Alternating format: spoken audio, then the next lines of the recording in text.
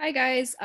So it is officially 2 p.m. Eastern Standard Time, so I'm gonna get started. My name is Lina Bader. You can just call me Lina. I am a former AP biology teacher, and my goal here today is to help alleviate some of the concerns you as students or as teachers might have surrounding the AP biology exam, which has not been canceled. So the presentation is going to be broken up into three smaller sections. We're going to start with just an intro to the DNA Learning Center. We'll also talk briefly about what changes College Board has made to this year's exam administration. We'll follow that up with a question and answer session. So part of the question and answer session will be based on questions I received through Instagram. So thank you to everyone who contributed to that question pool. The second part of the Q&A will be for you guys. If you have any questions at that point in the presentation, there will be a little bit of a pause so you can either type a question in the chat, or if you'd like, you can feel free to raise your hand.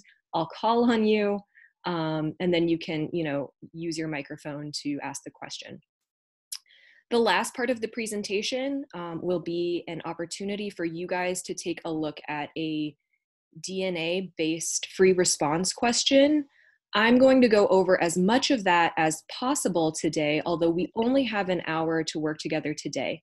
However, we will be having another one of these AP Bio chats this Thursday at the same time, at the same link. So I will see you guys then to continue this presentation.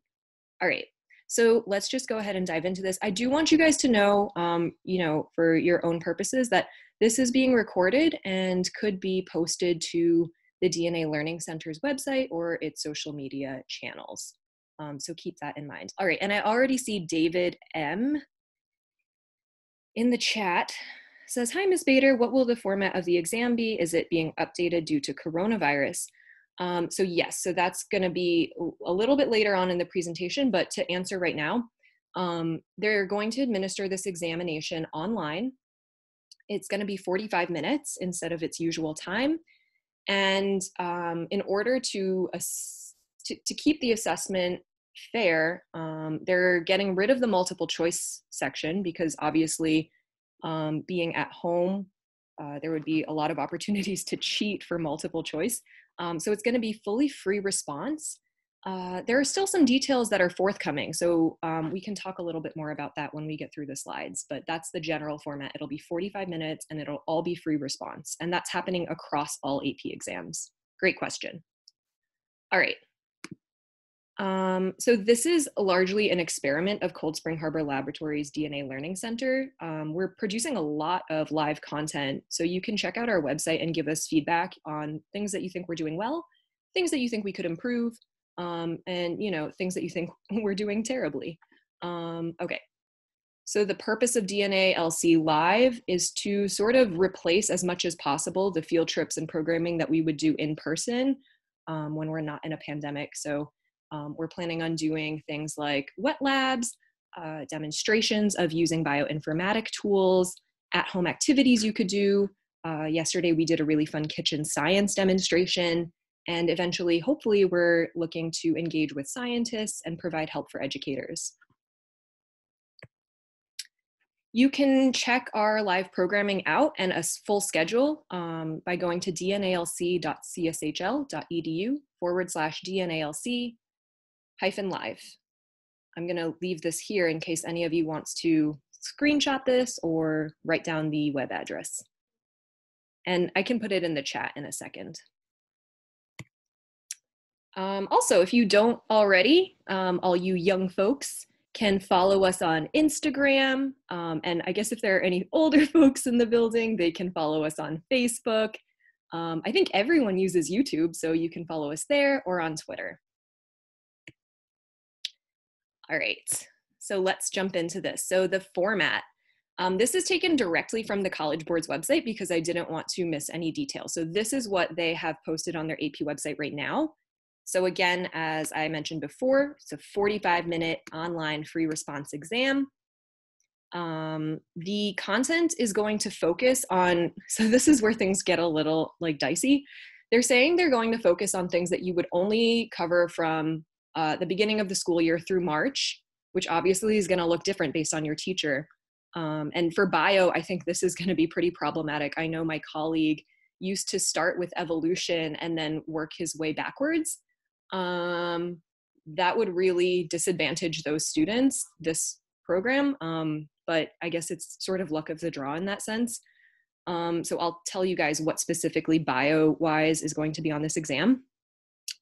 You're going to use whatever internet accessible device you have. So you could use a computer, you could use a smartphone, you could use a tablet. You also have the option to handwrite instead of type your responses, and take a picture of it and then upload it as part of your response. So they are being pretty flexible about the type of electronic device you use. And then if you have any concerns about not being able to access the internet or not having a device, you can contact the College Board and they will do their best to make sure that you have access to that technology. If this doesn't sound like something you would want to do, although it seems like everyone here does want to participate in this because they're in this chat, you are eligible to receive a refund at no charge, and you should look at the College Board's website for that information. All right, so AP Bio folks, what do you need to know? So usually the AP Biology exam is this beast of an exam. It covers 8 units that are pretty dense in information. This spring only units 1 through 6 will be tested, which covers everything from the molecular basis of living things, so your biochemistry, your organic chemistry, all the way through gene expression and regulation. I think today we're going to be focusing mostly on units 5 and unit 6, since we are the DNA Learning Center. And I think a lot of the questions that you guys asked were pretty unit 6 heavy. So are there any questions up until now about like what the AP Bio exam is going to look like? I'm going to give everyone a second to respond in the chat if they want to. If not, I will proceed. Okay. Okay, so we sort of covered this already. There's no multiple choice. That's going to ensure fairness. It's entirely free response. 45 minutes long. There are more details forthcoming, but based on the 45-minute long examination, I'd be willing to bet that they're going to give you 2 of the long style free response questions, since generally speaking, each of those would take you about 22 minutes, and 22 plus 22 is 44, which is like perfect on the nose for this 45-minute long exam. But more details are forthcoming, and we'll let you know about those as soon as we learn them. All right, so I'm going to jump right into some of the questions that you guys had. So the first question was, what are some resources I can use to study? College Board has an online learning center with pre-recorded videos and lessons, so you can check those out. AP publishes all of the old free response questions that they've used, so you can look at those, and some of them even have scoring guidelines, so that's really useful, especially since this is going to be a free response exam. Obviously, refer to your textbooks. And then I wanted to spend a little bit of time today talking about the DNA Learning Center animations. So we actually have a website that I want to show you guys. So it's dnalc.cshl.edu/resources/animations. And it's really cool. I like it because it is broken up into categories. So you can see here that, that there are experiments and techniques. So if you are struggling with the labs, especially the molecular bio labs, you can look at those. There are videos on just the simple structure of DNA and how it was discovered. There's a lot of history behind DNA in those animations. So if you're interested in that kind of fun fact aspect of DNA science, that's a good section to go to. Transcription and translation and replication, which I know are everyone's favorites. Just kidding. Those have some really great 3-dimensional animations with explanations, so you should check those out as well. And then there are some extras on disease and mutation. So definitely would recommend visiting the Cold Spring Harbor DNA Learning Center animation website. All right. I'm nervous for the free response questions. That's not great because it's all free response questions now. Any tips? So yes, I have a set of tips here. My first piece of advice is to start your studying by reviewing those 4 big ideas. The ones that are going to be most relevant to us today are the hereditary basis of life, like how information is shared between organisms, and then interactions between molecules. So those are going to be our 2 big ideas that we'll focus on today. But they oftentimes are a really great kind of like calming device that if you remember the big idea, you can sort of in your brain start to piece together the details that will help you put together a really great free response answer. Answer the question. This seems really common sense, but having read student responses for several years, I feel like students sometimes panic and then go off on tangents that aren't related to the actual question. You want to focus your answer to just answering what they're asking you for. Use specific examples, and I'm going to show you what I mean by that later on in the lesson. But you want to be as specific as possible. Don't use vague, broad terms because the test writers or the test scorers will be able to tell that you really have no idea what's going on. Using an example will really show that you have a mastery of the knowledge as opposed to a superficial understanding. So for example, if they ask you to describe what a gene mutation is, you know, a basic level understanding would say, you know, a gene mutation is a change in DNA. If you really know what you're talking about, you'll be able to give examples. So you can embellish that answer by saying, you know, a frame shift mutation is when the reading frame gets messed up and codons are all changed, and therefore the polypeptide sequence is entirely changed, right? So you want to give those specific examples.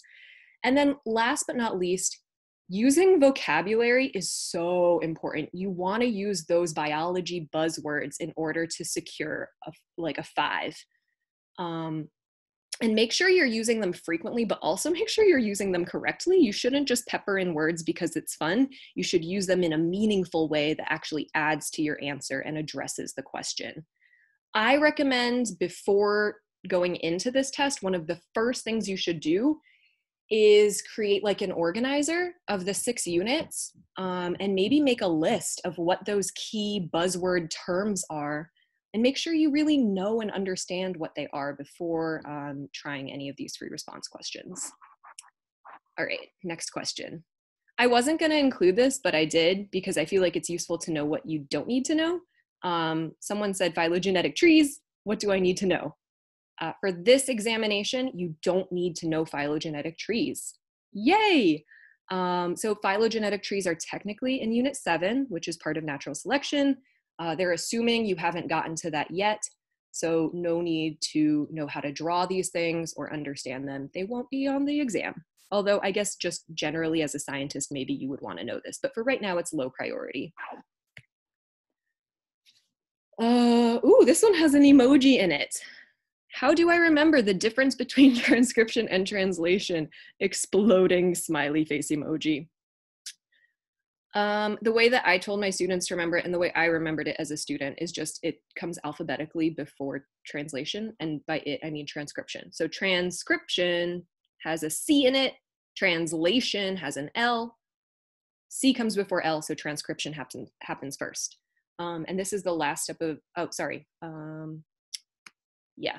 Okay, and then you just need to know this like overall process that transcription is DNA to RNA, and then RNA to protein is translation. Hannah just asked in the chat, when we go through a practice question, can you highlight how to incorporate vocab? Yes, absolutely. So we'll do that at the end of the session. But generally what I like to do in my head is I always start by thinking about the question very broadly. And that's why I said, remember those big ideas, right? And then as I'm developing my answer, I ask to myself, okay, what specific things are useful to include to answer the question? And from that specificity, you need to, and this is where memorization kicks in, you do need to have, you know, in your brain some of these stock vocab words, and then you can incorporate them then. Great question, Hannah. Okay. Guys, I took this animation from our website, so shout out to our faithful animators here at Cold Spring Harbor Lab. So this question is, how much detail do I need to know about the central dogma gritting teeth emoji? So I've come up with this bulleted list, and I've also used this illustration because I think it's really great. So you need to know why it's important, right? It's important because it is essential for building proteins, and proteins are like the building block of everything in your cells, right? They're facilitating enzymatic reactions. They are building structural components of your cells that without these proteins, you wouldn't be able to survive, right? So important for living things. The major molecules involved are important. So you need to have a basic understanding of DNA to RNA to protein, but you also need to understand, where these processes are happening. So transcription's happening in the nucleus, translation is happening on a ribosome. You should be familiar with, although they have changed the objectives, so you don't have to memorize these, but I think having a good understanding is important. And I would go to our animation for a refresher on this, but you should be familiar with the idea that there are ribosomal RNA components involved in this, that transfer RNAs are helping with the synthesis of polypeptides. And really importantly is this third bullet. I would like highlight this. They love to test on the idea that each of these processes is highly regulated by a series, like by different enzymes, by different cofactors, coenzymes, etc. These things are not happening just automatically by themselves. Cells have the ability to turn on and off transcription and turn on and off translation. And then, you know, extending on that idea, there are some diseases, right, that target specific processes that might shut down transcription or might shut down translation. So the idea that these mechanisms can be turned on or off is really important. You also need to know that errors can occur and know the different types. So be familiar with point mutations, frame shift mutations, missense mutations, and nonsense mutations. And then finally, know how to use a codon chart.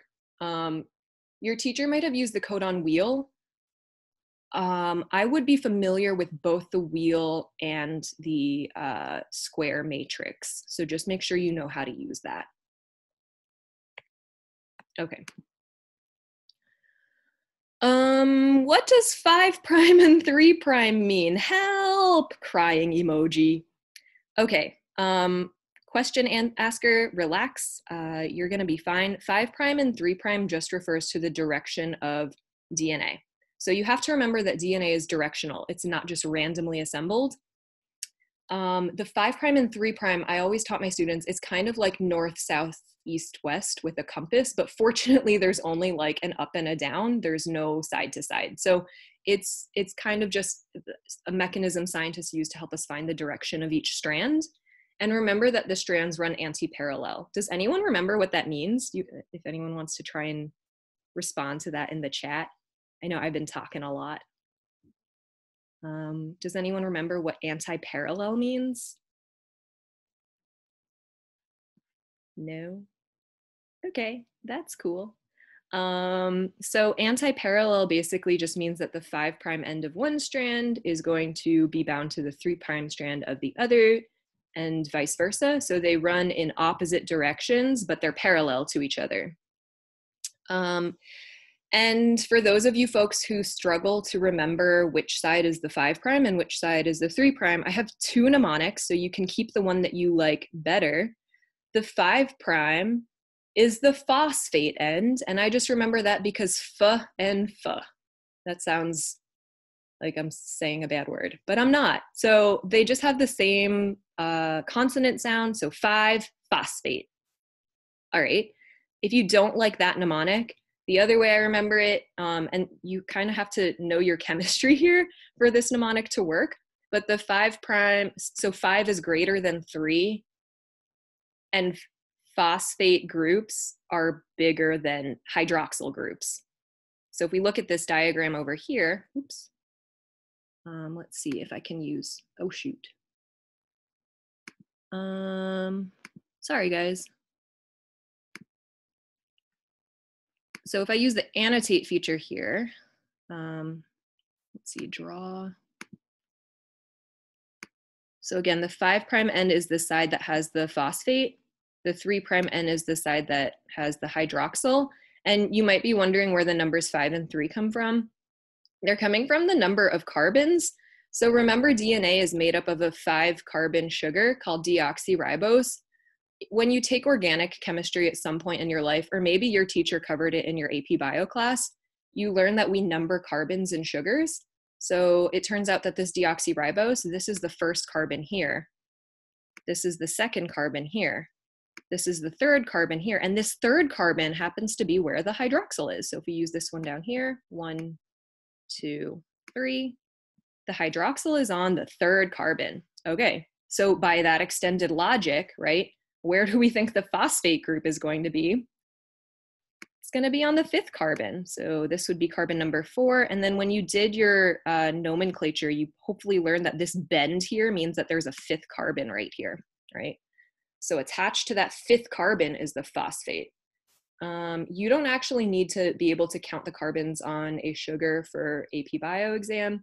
It's just good to know because you're going to college soon and you might be taking college chemistry. So again, 5 phosphate, or 5 is greater than 3, phosphates are bigger than hydroxyls. Cool. Yeah, Lily, it comes from carbon counting. Now let's see if I can get out of annotation mode. Back to my mouse. Ooh, and let's clear those drawings. All right, what biotechnology methods do I need to know for the AP? There are 5 big ones, and I've detailed them on these 2 slides. I couldn't fit them all on one slide. But I would love to, and I guess this is sort of product placement, but it's our own product, so it's cool. I would urge you to go check out the DNA Learning Center animation page. They have really, if you're gonna check out their page for anything, it's for these 5 experiments. They have really great logical breakdowns of these, complete with animations and some text. So PCR, you need to know what it does, and it helps us make more DNA from a small number of copies of DNA. And why this is useful is because generally when we're doing DNA analysis, we need more than 1 strand of DNA, right? And this is also just like real world wise, why a tiny amount of DNA taken from like a crime scene or a suspect can still be used reliably, because we can use PCR to make lots of copies of that, single piece of DNA or whatever. You need to understand the different temperatures and what's happening to DNA at each step. So when we heat the DNA, it's separating. When we cool it down, primers are added. And then when we warm it back up a little bit, it's warmed up just fast enough so that nucleotides can be added. You need to understand the different reagents used, specifically that there's an enzyme called Taq polymerase. And I think it's a really useful activity to compare and contrast PCR to in vivo replication. That just means replication in cells. And it'll really help you understand the reason why we use PCR. For gel electrophoresis, you need to know that it's used to visualize DNA. You need to know it separates DNA based on size and charge, where larger molecules move less in the gel and smaller molecules move a greater distance in the gel. If you have trouble remembering that, you can think of a traffic jam. If you are on a motorcycle, you're going to be more successful in getting to your destination and moving far. If you are stuck on a school bus, you're not getting anywhere fast. And then you also need to know that the charge of DNA is negative. So when you do run a gel, you should apply the negative current to your sample, so that way it moves away from the current. All right.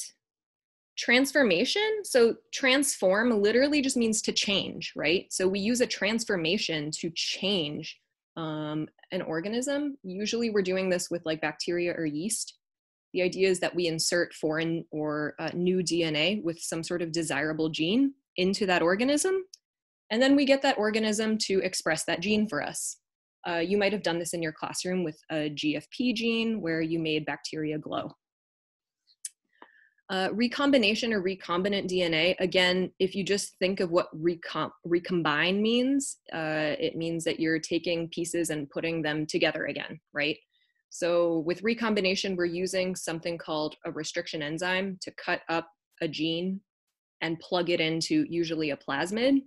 And then that plasmid can be used in transformation, which is what I just discussed. Restriction analysis and digests are important to know. So you just need to know that these things called restriction enzymes exist. They're kind of like scissors, but unlike scissors, which you could use to, cut anything, these are specific scissors. So they cut DNA at specific sites based on a specific sequence that they recognize. All right. This next question is, how much do I need to know about the chemistry of DNA? You definitely need to know the nucleotide structure. So you need to know what a phosphate is, you need to know what the deoxyribose sugar is, and the nitrogenous base, and you should be able to identify those 3 components on a diagram. You need to know the base pairing rules and be familiar with Chargaff's rules, although I guess now with multiple choice out of the equation, I can't really think of no, they probably could give you some small data analysis with Chargaff's rules. So you should be familiar with the idea that the proportion of A's and T's is always going to be equal or roughly equal, and same with G's and C's. You should know that DNA is negatively charged because of the phosphate groups. We talked about directionality already, and this is important. So you need to understand that and in fact, if this is going to show up on a free response, they're going to ask you about this. So the bond types holding the bases together are hydrogen bonds. Anyone know why that's important? So my question again is, why is it important that the bond types holding the nitrogenous bases together are hydrogen bonds? Anyone know why? Okay, so the basic idea is that replication requires the pulling apart of strands, and if those bonds were too strong, or if they were like covalent bonds, for example, that would require a lot more energy for the cell to carry that out. And since replication happens every time you divide cells, that would be like a lot of ATP burden on your cell system. So it's an efficiency question. And then phosphate sugar linkages are covalent. The idea is that the backbone is like strongly held together. These are called phosphodiester bonds. Okay, I've been talking a lot. Are there any questions from you guys right now? Either questions about the questions that we just answered or any questions of your own? I'm gonna give you guys a second here. If not, we're gonna go right into free responses.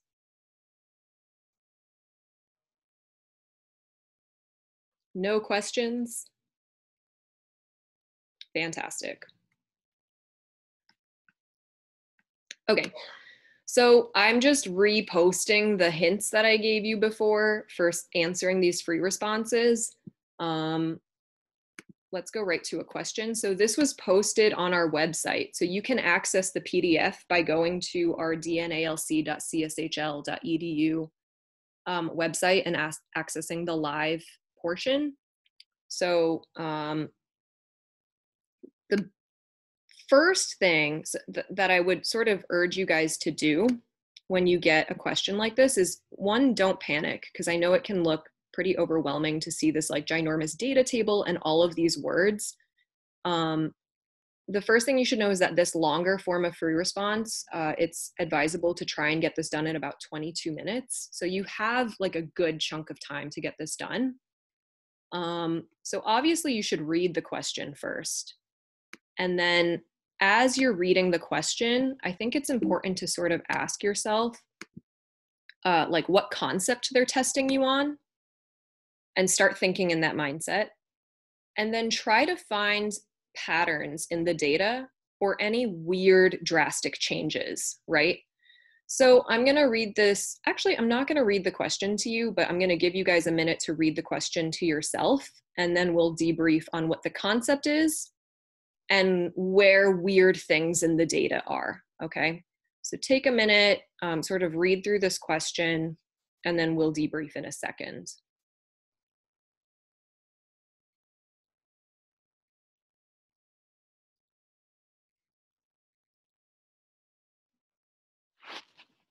Okay. So hopefully when you went through the question, you were able to determine that the topic is what? Does anyone want to try and give a response in the chat? What was the topic or topics being covered here?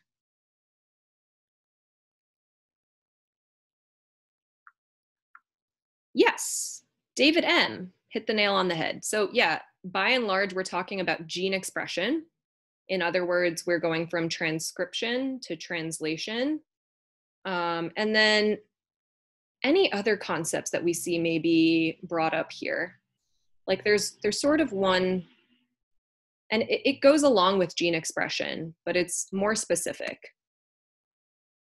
So it's one of the buzzwords that you should be familiar with. It starts with an E and ends with an enzyme. Yes, Lily. Okay, great. So those are the two topics that they're really covering here, right? Transcription and translation, and then enzymes, absolutely. And then did anyone notice any weird, I guess, aberrances in the data or like, patterns? Any weird things that are going on here? All right, so I guess we should take a step back for a second and ask ourselves, like, what experiments are they doing? What's the experimental question here? Well, if we look at this, it looks like they're setting up this experiment where they're adding different proteins to 3 different sort of genes, right? And seeing what the effect is on RNA levels, protein levels, and enzyme activity levels. So there is a cause and effect sort of question being addressed here, right? It's does adding protein A affect RNA levels, protein levels, and enzyme activity, right? That's the first question. And then the second question that they're asking is, let's see, can I?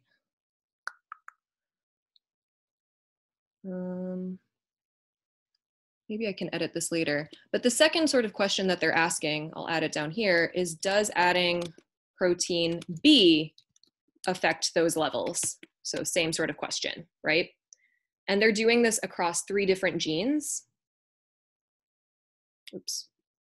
And so if we sort of look here, we can start to notice some changes from the untreated groups, right? So what would we call the untreated groups? What is that experimentally? It starts with a, yeah, Marty. All right, so it's a control.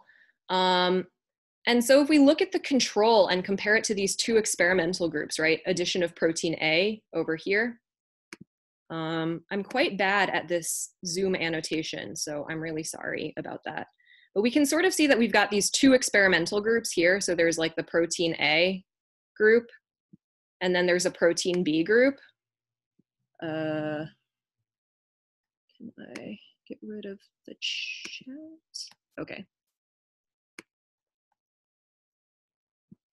So there's the protein B group.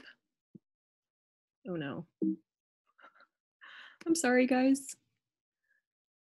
Okay, so there's the protein B group. And so what we're sort of doing is we're looking at each of these gene expression pathways and seeing how they're affected, right? It's a cause-effect question. Seeing how they're affected by adding this protein or by adding this protein. And so I guess a subtopic here is like the idea of regulation, right? Of transcription and translation. Okay, cool. So I'm gonna clear the drawings off of this board and then we're gonna keep moving along.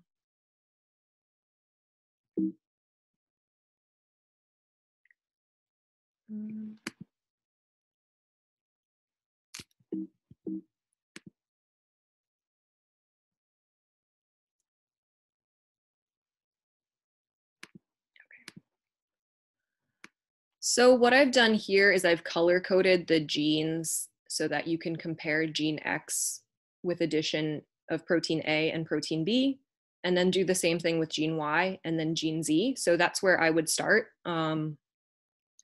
So what I've done, and what you could do on the test, is just draw yourself a little logic table. So if you look at this blue table down here, this is what I would have produced as a student using like my scratch paper. So you'll see here that I have basically concluded that if we look at gene X, right, so untreated, gene X has 1,200 as its RNA levels, 400 as its protein levels, and 20,000 as its enzyme activity levels. When we add protein A, how does gene X protein, RNA, and enzyme levels change? So let's look over here. Well, it looks like when we add protein A, gene X RNA levels increase, right? So I, in my little logic table here, made myself a little up arrow. So I know that gene X seems to be upregulated at this RNA level, right? So which process then does it seem like protein A is affecting for gene X? Transcription or translation, if it's increasing the RNA levels? Is it affecting transcription or translation? Well, what process is producing RNA? Transcription, right? So we can sort of conclude here that protein A is upregulating transcription in gene X's pathway. And so logically, doesn't it make sense that we would expect the protein levels, right, and the total enzyme levels to increase as well? Absolutely, because if we're making more RNA transcript, then we're probably going to be making more protein, and we're probably going to see more enzymatic activity. All right, what's happening to the gene X pathway when we add protein B? Well, if we compare to the untreated, it looks like RNA is the same, they're both 1,200. Protein is the same, they're both 400. And enzyme activity is the same, right? So is protein B affecting the gene X pathway at all? Probably not, right? Based on this data. Yeah, right on, David. Okay, so let's look at gene Y and gene Z and do the same thing. With gene Y, I noticed that when you added protein A, gene Y's RNA transcript levels went down, protein levels went down, and enzyme activity almost stopped, right? So it seems like protein A is an inhibitor, right, of the transcription of gene Y, right? So there's some sort of blockage happening going from DNA to RNA when you add protein A. When we look at the addition of protein B to gene Y, you'll notice that the RNA transcript levels are the same, the protein levels are the same, but enzyme activity has increased. How could that be? Well, remember I sort of told you guys to start by thinking about the big topics that are being tested? If we think back to our unit on enzymes, we remember that there are things that our teacher told us could make enzymes work better and work worse, right? What are some of the things that help enzymes work better? Well, we learned that there are these things called cofactors and coenzymes, right? So it is possible that protein B is a coenzyme of this, whatever is happening with this gene Y pathway, right? So this gene Y enzyme product, it looks like it's enhanced by the addition of protein B. And so I've indicated that in my little table with an up arrow. All right, and then we do the same thing for gene Z. So with gene Z, it looks like the RNA levels are the same across the board. So protein A and protein B do not affect gene Z's RNA transcription. The protein, it looks like when you add protein A, the protein level stays the same. Same with protein B, it doesn't seem to be affecting the protein level, right? And then lastly, when we look at the enzymatic activity, adding protein A doesn't seem to affect enzyme activity for gene Z, but it does seem to decrease substantially the enzyme activity for gene Z, right? So again, that means something is happening at the enzyme level, right?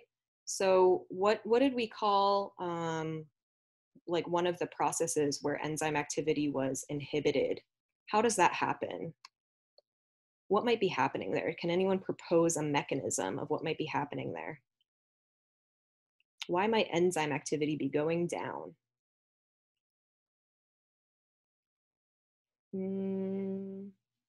Okay, so there's something called inhibition. And in this particular case, it could be possible that the protein B is a competitive inhibitor, meaning that it is binding to the active site instead of the substrate. Or it could be a non-competitive inhibitor, meaning that it's binding somewhere else on the enzyme, but changing the conformational shape of the active site and therefore decreasing enzyme activity. All right, cool. So that's a pretty quick data analysis breakdown. And so what you would have to do then is turn that into like written conclusions. So here is what I did here. I just turned my little table into English, right? So this is the part that I think students find challenging, is trying to come up with words based on what they're observing. And remember, the original question asked for like what processes are being regulated and support it with evidence. So you've got to use the words transcription and translation and like enzyme reaction, right? So those are the processes that are being regulated. So the conclusions we can draw: protein A seems to, and if it helps you to organize in like paragraphs or bullets like this, you're allowed to do that on the AP, but I would highly advise against using phrases, like use complete sentences unless they tell you to write a list. So I would say, you know, protein A seems to increase transcription of gene X mRNA and thus increase protein translation and enzyme activity. Protein A seems to decrease or inhibit transcription of gene Y and therefore decrease protein production, nearly stopping enzyme function. And then protein A doesn't seem to affect gene Z at all. All right, and then with our protein B conclusions, we concluded that protein B does not seem to affect gene X at all. Protein B seems to only alter enzyme activity of gene Y, and protein B seems to only affect enzyme activity of gene Z. And our explanations for those is that maybe protein B is a coenzyme of gene Y enzyme, and maybe protein B is an inhibitor of the gene Z enzyme.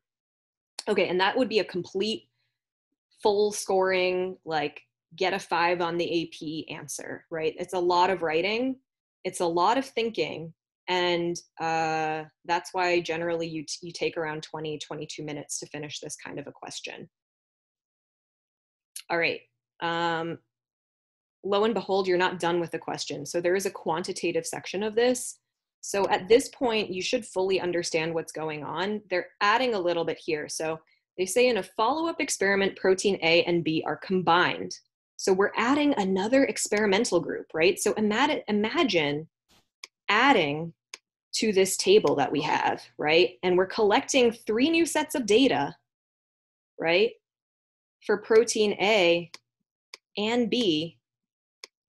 This is a handwriting challenge. All right, we're doing A and B combined for X, Y, and Z, right? What do you think's going to happen? So how do you do this? Well, what you can do is you can just look at the data that we've already analyzed and combine the effects. So if we go back here, right, we can combine these 2 effects together and come up with what we think would be the combined effect of adding both proteins together, right? All right, so let's clear these drawings, great. And some graph considerations that you absolutely need to make. So first of all would be what type of graph is appropriate for this data. What should the x-axis be? Your x-axis should always be your dependent variable. What should the y-axis be? It should be your independent variable, right? Oh, wait, lies. So this should be reversed. So don't look at this. This should be your independent. This should be your dependent. In other words, the x will affect the y, right? So this is the variable you are changing. So this is the manipulated variable. And then this would be the response variable, right? Okay. Do you want to use multiple graphs or a single graph? That is up to you. I think for this question, I would prefer multiple graphs just to keep myself organized. The title of your graph will depend on whether you do multiple graphs or a single graph, but it should be descriptive. And then what would the effect of combining proteins A and B be? Obviously, that's a big part of this question. So let's try and go through the first one together. What type of graph would be appropriate for this data? Would we like use a line? So what are our options? Our options are like line graph, pie chart, bar chart, and like bar and whisker, but bar and whisker is not really, we don't have like a statistical data set here where we're looking at means, medians, etc. So what type of graph might be good here?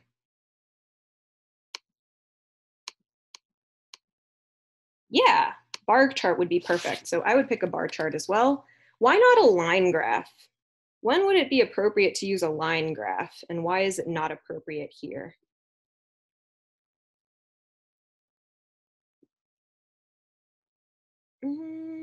Generally, line graphs imply some form of, yeah, change over time, exactly. And since we're not doing time courses here, bar graph is probably more appropriate. Okay, and so to conclude here,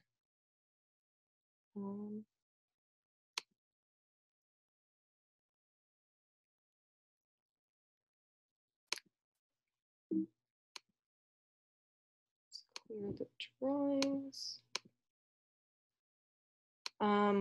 What we can sort of do is extend our little note chart, right?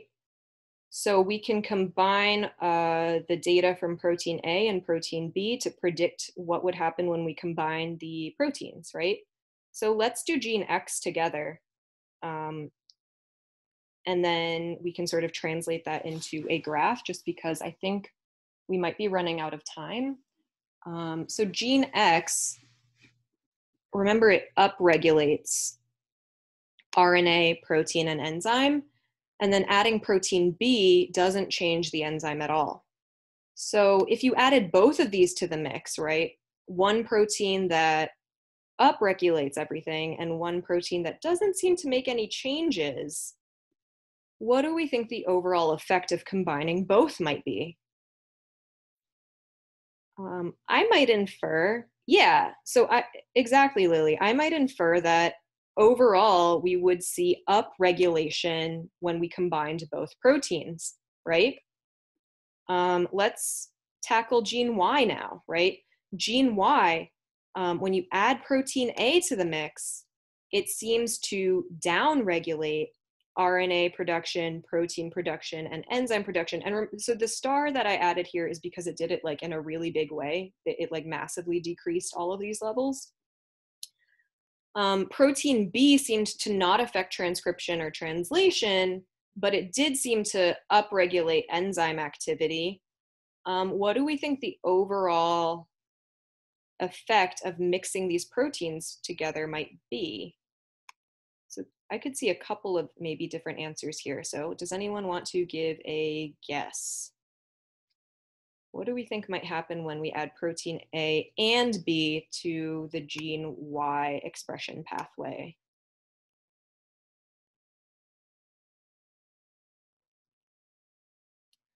Okay, well, what happens when you add protein A? Protein A kills the transcript, right? And so is any protein going to be made? If you don't have RNA transcript, will you have any protein? No, right? If you don't have any protein, are you going to have any enzyme activity?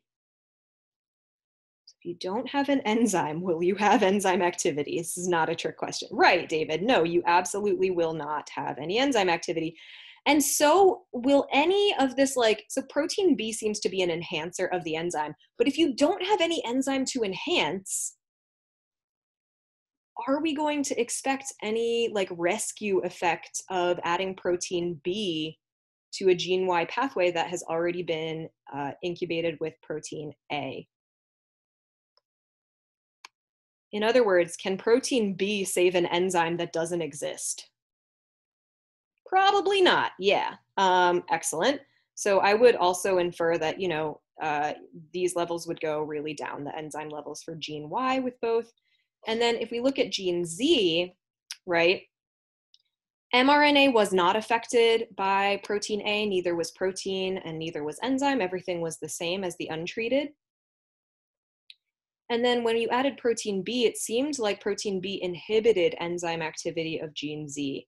So any ideas about what might change here? Well, we know that RNA, if nothing is being affected at the RNA level or the protein level by addition of protein A and B, we might not expect there to be any change in the concoction that combines both of the proteins, right? But it seems like protein B inhibits enzyme activity. So what might we expect happen if we incubate with both proteins? What would the net effect be? What might happen here? We might expect, yes, the enzyme activity to be inhibited again, absolutely. And so what we can do is we can create some nice scales, create a nice bar chart, and compare the untreated to the treated graphs.